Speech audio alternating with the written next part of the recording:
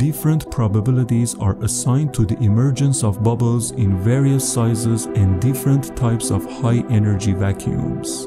But the highest probability is applied to the largest energy vacuum and the smallest initial size. And interestingly, the most straightforward mathematical description arises when a universe initiates from an initial size of 0.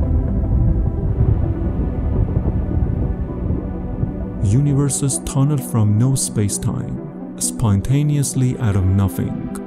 Once initiated, bubbles grow to a finite size and undergo inflation. A universe originates with no spacetime, transitioning from nothingness into existence. This form of creation is also an unpredictable and spontaneous quantum phenomenon with no clear cause.